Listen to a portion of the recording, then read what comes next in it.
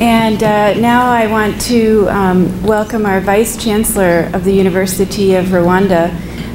Before I do, I want to pick up on two things that the Permanent Secretary said. One is that in this room are represented people from many, many different institutions working in many different sectors. So I can see agriculture, the National Council for Science and Technology. We have somebody from the African Center for SDGs. We have wildlife conservation and other conservation NGOs. So there's a very broad representation of institutions, which I think shows the importance of biodiversity data for achieving sustainable development goals. And we also have the participants in the training that are here today as well, coming from several different countries in Africa.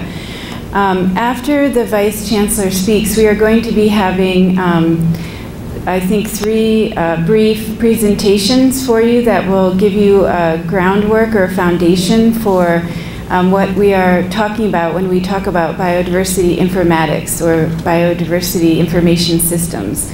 And there will be time for questions after each one. So we encourage you to ask questions, enter into the dialogue, and give us your other ideas as we go through the presentations. So I'm now going to introduce Professor Phil Kaplin. If I can ask you to come up here.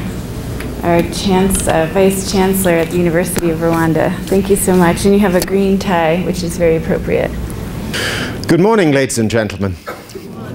Please excuse my pose. Forgive me for being late. Monday mornings and meetings are always a challenge for us to manage. And I came hot foot from another meeting. But this was the meeting I was thinking of when I got up this morning. Beth, you're right. The green tie was part of my thinking. No, not contrived, but I had Beth and conservation in my mind. We were looking at admission numbers this last week, and it's really good news that we've got so many students wanting to do your programs in year 1 of this year. And I think at the moment we have 74 students showing an interest in joining Year 1 conservation programs. And I think there are more. In fact, we're going to look for more this morning, Beth. So by 3 o'clock this afternoon, we may have more students for you. The work that Beth is doing with other colleagues in Rwanda, the importance of that has already been explicated by the Permanent Secretary.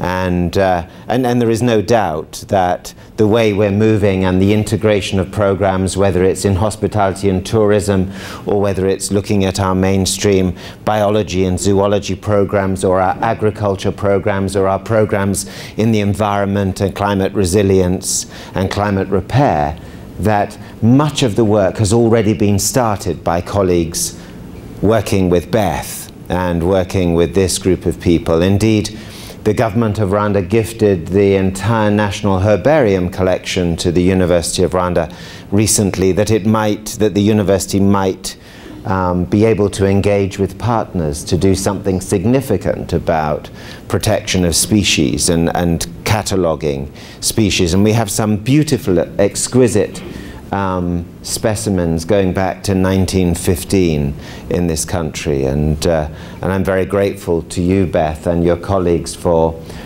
taking that under your wing. My name's Phil Cotton. I'm Vice Chancellor of the University of Rwanda. As you know, the University of Rwanda is the merger of 14 public higher learning institutions. We're now about 6 years old. And we merged 7 public universities and 7 other higher learning institutions to create the University of Rwanda. We have a community of 30,000 people spread over 10 campuses, 9 active teaching campuses in the nation of Rwanda. We educate more than 40% of all students in higher education. The others attend about 30 private universities. We're the only comprehensive university in terms of faculties. We're the only university in sub-Saharan Africa to be awarded 4 World Bank Centers of Excellence in phase 2 of funding. Addis got 3, no other university got more than 2. Web of Science rates us as a rising star and actually marks us out as number 2 in East Africa, second to Makerere for the quality of our research output. When you look at the colleges that make up the University of Rwanda, we have 6 disciplinary colleges. The College of Medicine, Health Sciences, my former college, accounts for 13% of the faculty, but produces 49% of the research output. What I hope to see, Beth, over the next year or so is that statistic changing. That I know that you have a lot of colleagues working on a lot of projects, that we begin to see that data emerging, and we begin to see a different profile for the people working with you. I'm really pleased to see Mapendo here. Mapendo is one of the junior members of staff in the university working with Beth, and is the only person who I've heard mentioned at an international conference. So I was at a conference where the president of Tufts University highlighted a remarkable young man working in a university in Rwanda, and it was one of my own staff. So Mapendo, it's good to see you, and I see other colleagues here. So I wish you well this morning.